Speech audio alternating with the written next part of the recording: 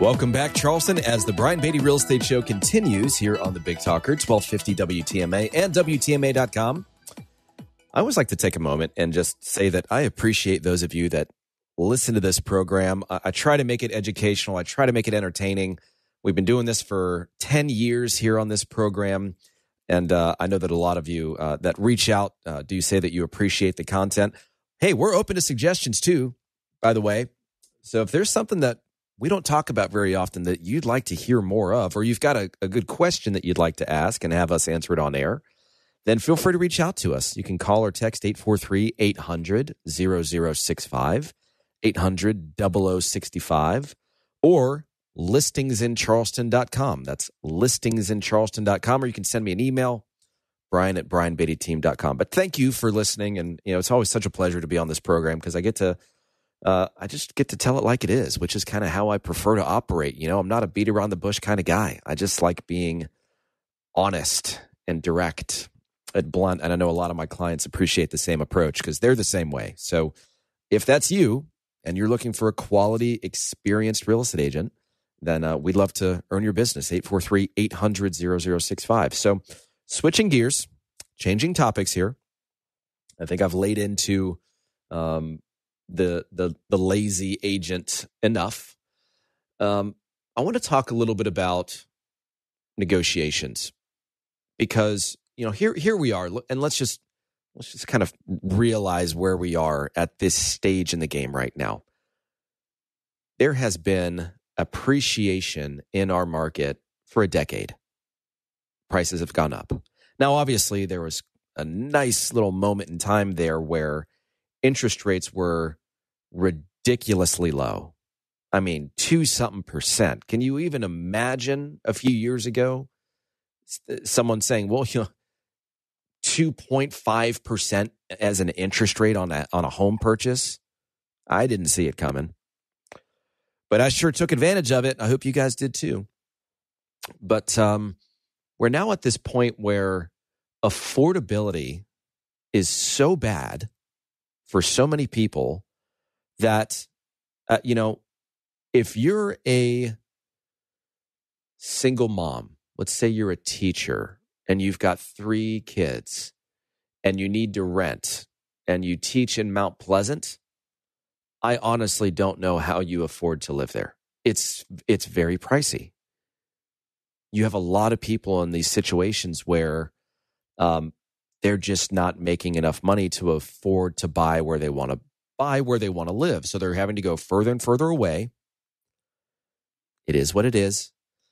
We've got a real shortage of affordable housing. It's a problem, something that I'd like to see more of.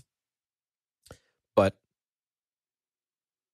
we're experiencing buyers that are starting to read the room a little bit. They're starting to realize that, hey, maybe this market isn't all it's cracked up to be, and I'm going to take advantage of that. Now, this is on a case-by-case basis, but we have this very clear as to how this market is right now. This is what we're experiencing. Our listings are selling either for over asking price or asking price, and our buyers are purchasing homes more often than not for below asking price, which just tells you that both instances can and are occurring in our market right now because it's so situation specific. Not every seller out there is kind of in this boat. This very large boat, by the way, of folks that are like, yeah, we'd like to move, but we don't need to move. I'd like to buy something if the perfect home hit the market, but there's just nothing really out there. So we're just going to wait. Or, of course, we get the, interest rates are too high comment. And, there's so many agents out there, by the way, that try to win that argument. Oh, well, they'll provide some sort of counter to that. Buyer says, we don't want to buy right now. Interest rates are too high. Well, yeah, but, and then they just totally negate that buyer's opinion.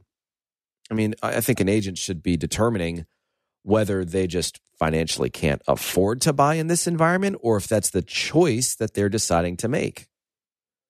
I mean, if you think about all these homes and how much they've appreciated in our area over the past several years, a large portion of people, if they had to buy their own home at its current market value and at current interest rates, they couldn't afford it.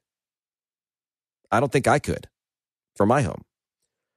And so you've got buyers now that are, they want to negotiate. They're tired of just giving the seller everything that the seller wants. You know, they're tired of playing the game. I get it.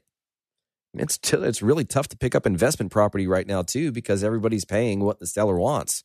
There's just not enough meat on the bone for your money to make money through real estate investing in most instances. Don't get me wrong. They're still out there. I just closed on a flip. I did very well. They're out there. But these buyers are giving the seller kind of what they want on face value. Like in other words, when the offer is initially made, the buyer is getting pretty darn close, if not all the way, to the seller's asking price. And then they're spending the rest of the time under contract just trying to beat up that seller with inspection-related items, with furniture, with anything they can get their hands on. And I get it. And good for those that try. But here's what you need to know. Being nice is one thing. I like, be friendly, but don't be their friend. We need to keep things at arm's length. Because if you, out of the generosity of your own heart, give the buyer something. Let's say you're selling your house and you're like, you know what? I'm going to just give them the fridge and I'm going to give them that couch and, a bunch of other things. And you're thinking in the back of your mind that buyer will reciprocate. They're probably not going to. What I mean by that is don't front load all of these things that you give the buyer, thinking that they're going to take that into consideration when it's time to renegotiate for repairs or termite or moisture related issues, or especially an appraisal related issue. Those things are gone. And when these new issues are found by the buyer, like after the home inspection report, they're going to go for the throat. You just need to be prepared for that. If you give them an inch, they're going to take a mile. And we talked last show. If you have not heard that show, by the way, I think it's really important if you're thinking about selling a house to go back and listen to last week's show, because I talked about all the different ways you can save money in a real estate transaction. Because people, generally speaking, look at saving money in two basic ways: cutting the commission and just the negotiation in general between the buyer and seller. There are so many other ways to save money in a real estate transaction that I do highly encourage you to go to our website or go to YouTube. Just search for the Brian Beatty team and you'll find it. We talk about all these different ways of saving money throughout the course of a real estate transaction.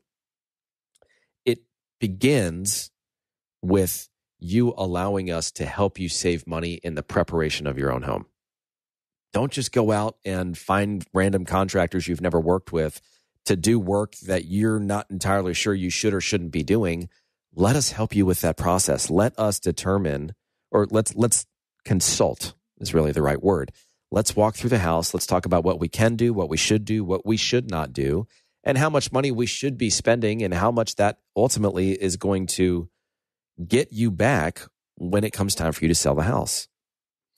We also gave away a really nice cost versus value report that looked at like close to 30 different renovation projects that are typically done throughout the house, how much they typically cost, and then how much that cost is recouped when you sell the property. If you'd like access to that, just text the word report to 843-800-0065. Text the word report to 843-800-0065. All right, stick around for the last few minutes of the Brian Beatty Real Estate Show. We're going to talk about some pros and cons of buying a house right now. This is stick around for the Brian Beatty Real Estate Show on the Big Talker 1250 WTMA. We'll be right back. Find Brian Beatty online at listingsincharleston.com. The Brian Beatty Real Estate Show continues next on The Big Talker, 1250 WTMA.